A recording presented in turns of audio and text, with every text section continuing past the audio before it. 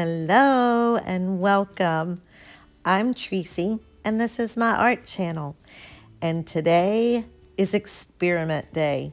I am so excited about this. Here I have a canvas that I have pre-painted black, and I was watching one of Sarah Taylor's videos where she was trying to use a transparent base with the bloom recipe, and her transparent base was her pillow.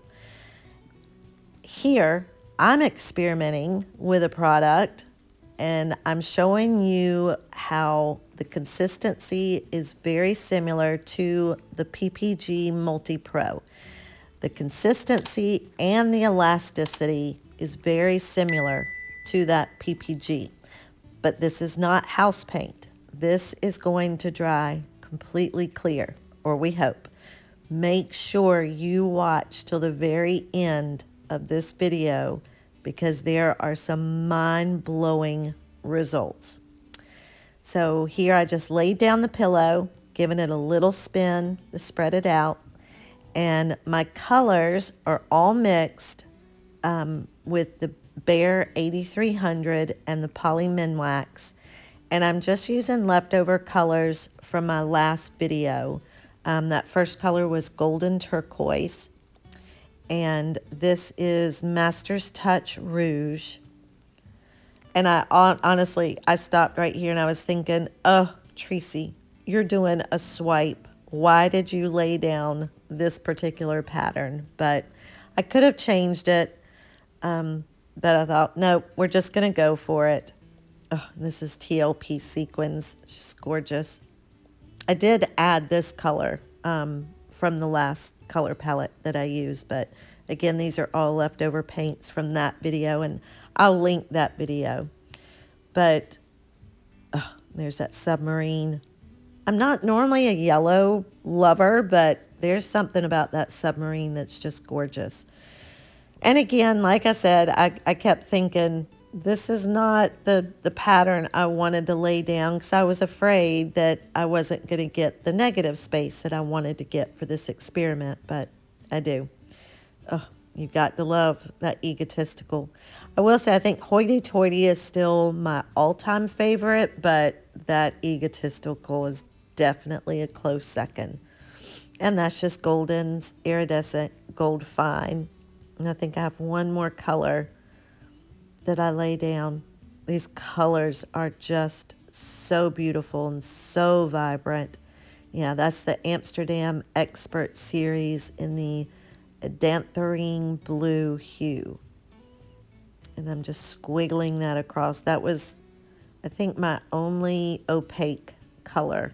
Everything else was either semi-transparent or transparent.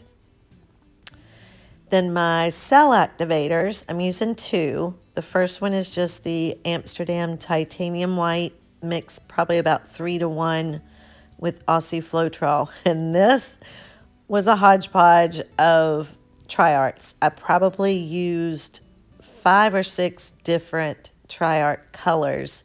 I will have them all listed down in the description box, along with everything that I use today will be in my Amazon storefront. So I just laid down that. It looks really purple on the screen, but in person it was this beautiful, just grayish purple. It is very vibrant and it definitely takes over, but it was such a pretty color, I didn't care. And the reaction is unreal. See right there where I scraped my palette knife? You will see in the end where that was not the smartest thing to do. But again, this is more about the experiment. Will this non-house paint transparent base dry perfectly clear but still work, have the same properties as the PPG or the Sherwin-Williams Color to Go? Look at those cells. Oh, it's just gorgeous. So pretty. Right here, it almost looks like a little heart.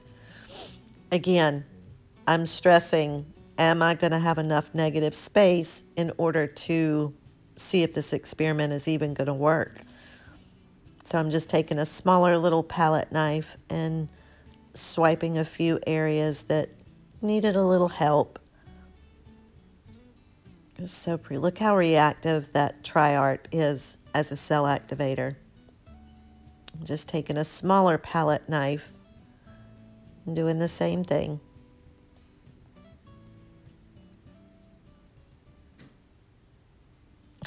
I'm looking at those scraped, where I scraped my palette knife and just kind of kicking myself a little bit. And then I just do a little bit of scoop and drag. Again, just to, you know, bring out some of those colors and change my composition a little bit. I'll tell you, so far, if I didn't know better, I would think that is house paint as my pillow. Everything was holding together. It was acting just like house paint.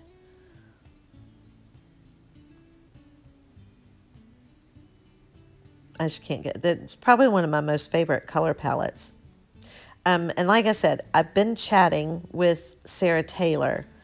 I'll talk about that more during the dry results, but I definitely want to give her credit. She's the one I saw doing this first. And as we all love, you know, in this community of artists sharing our experiments, it inspires us to get creative. Here I'm just doing the little, I think it's Jessica Winterstrom's little signature, tapping the side of the palette knife just to make some little design. And right here I am just putting down more of that transparent base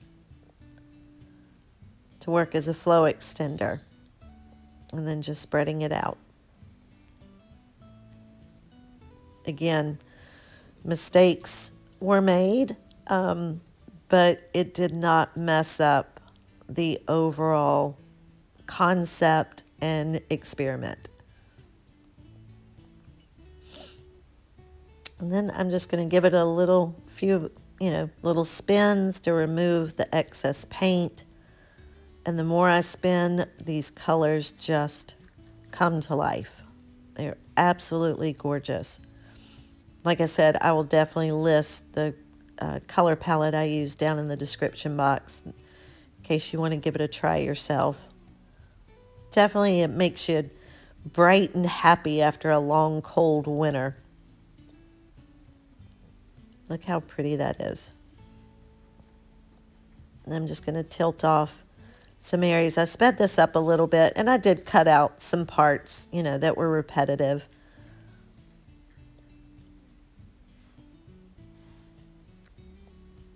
Look right there, those colors. Oh, and all that, so far, again, all the cells are holding, lines are holding. All right, and then I'm going to do a flyover of the wet results for you. Look at that. All right, so I will reveal what I used as my pillow paint. It was the mixed pouring medium, but I did add, and see, you can see that signature mix right there, that transparency that it gives. I did add some GAC 800 to it, just to prevent any type of cracking or crazing. But I wanted to make sure that the cells held and the lines held, and that the paints didn't just sink. But again, the mix is so thick. So, ready for the dry results? Get ready. Alrighty, here are the final results. Oh my goodness. Yo, I think this worked. Few things to take away from this. As I said, as I was doing it, I did not realize what was going on. But when it dried, I came back and I was like, where did that come from? And that come from? And even a little bit there. It's like, that was not there. And I went back and I watched and I saw the wet results. And I'm like, those were not there. And then it dawned on me. as I was swiping, I was scraping my palette knife on the edges like I always do. You know, you think, okay, well, that's going to give me extra, you know, paint as a sort of a flow extender. Never dawned on me that I'm scraping color on a black canvas that's using a transparent pillow.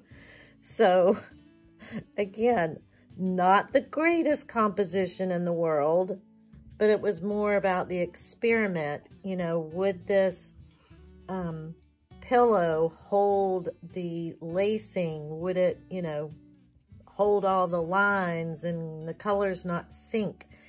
And I really think it did. And the black canvas showed through beautifully. There's, look at, I mean, it's still, the lacing held.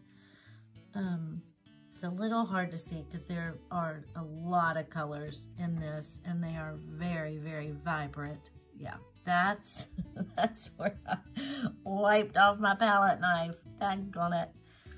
But again, this was more about the experiment than the overall painting or composition and all of that. And like I said, as I was, you know, doing the voiceover and stuff, as soon as I laid down that S, I'm like, oh, Tracy, you're doing a swipe.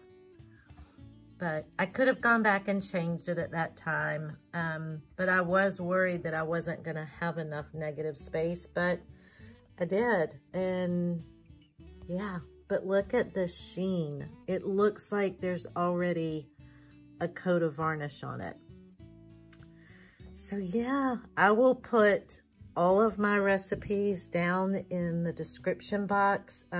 Like I said, I've been in, you know, chats with Sarah Taylor. She was the first one that I saw try this. She tried it with Floetrol, and although all of her paintings are gorgeous, she didn't get the results that she thought she would, just because, you know, the Floetrol dried a little cloudy. But yeah, using the mix and adding a little bit of GAC 800 to work as a pillow for the bloom recipe. Oh, to me, the possibilities are just endless. I think Sarah and I are going to team up together once we both have a little bit more of a clear schedule. Sorry about the glare. It's just, let me see if I can turn a little bit. I turned off even my box lights, trying to get, you know, because there's just such a sheen on there. It, like I said, look, that's where I scraped my palette knife. Ah, so mad. But now that I know it works, I will be doing lots of these. So like I said, Sarah and I are going to team up, and we're going to do a little collaboration when things slow down. Probably won't even be until the 1st of June, unless we can squeeze something in. But stick around, and we're going to play with this idea some more and see what all we can do with it. But yeah, I'm excited to think of what all you can do with this. Oh, there was an orb that just flew by, for those that believe. But yeah, the possibilities are just endless. So I'm excited. I hope you guys are too. Leave me a comment. Let me know your thoughts. Let me know if you tried this. Are you going to try it now? I'm super excited. But anyway, thank you so much for being here and joining me on this little experiment. If you could see my studio right now, I'm working on something else that I can't share yet, but I will be able to share it hopefully within the next couple of weeks.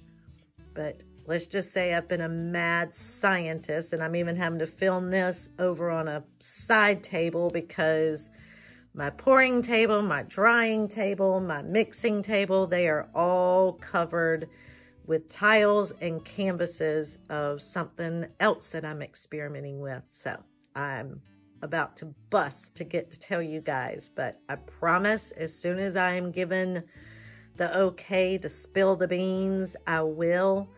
But make sure you have subscribed to my channel and hit that bell so you'll get all the notifications and you won't miss this huge announcement. Or it's huge to me. Hopefully it is to you as well. I love you guys. Thank you so much for joining me today. And as always, until next time, bye friends.